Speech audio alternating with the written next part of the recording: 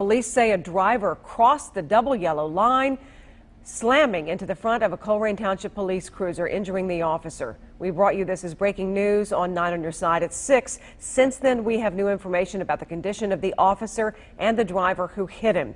9 on Your Side's Roseanne Aragon is live outside UC Medical Center with the late developments. Roseanne?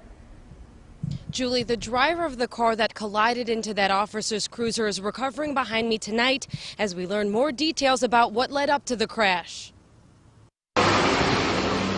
This mangled sedan and police car are what's left of what could have been much worse. They're pretty messed up. They're pretty messed up. Airbags are out and everything else. All the safety features seem to have worked on these cars, but there definitely was a pretty good collision. Hamilton County Sheriff's deputies say a Colerain Township officer was on duty heading west on New Haven Road when another car on the other side of the road crossed the center line, hitting the officer head on. Our guys was immediately at the scene, and he himself transported our policeman to a hospital, and so evidently his injuries were of that nature that he was able to go with him in a police car.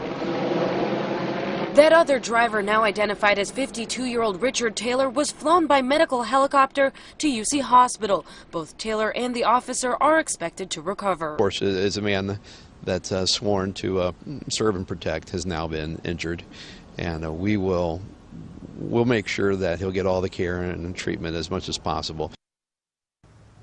Now, the investigation is still ongoing. We just learned that Taylor wasn't wearing his seatbelt and prescription drugs may have played a role. But again, both are expected to survive. Reporting live, Roseanne Aragon, 9 on Your Side.